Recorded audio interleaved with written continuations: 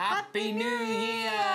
This is it. We are in a brand new year, church. This is 2019. And we just wanted to take a moment on this first Sunday in January to declare something about this year. And that is that it is a different year. That means that it's not a normal year, it's not a sequential year, it's not a stronger year or a better year.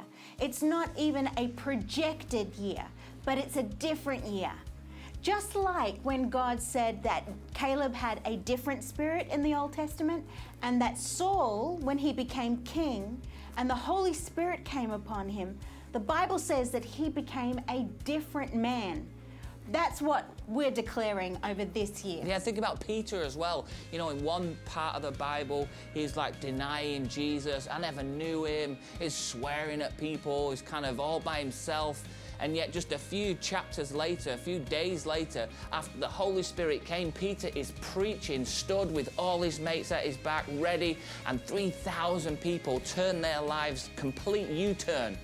And that's the difference that the Holy Spirit makes.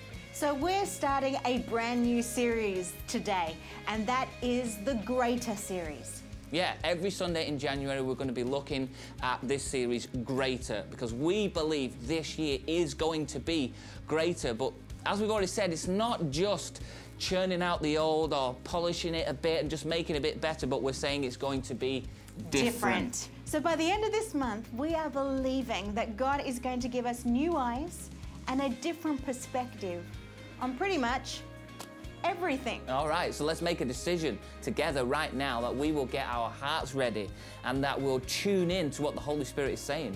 And together, church, we're going to embrace a different year.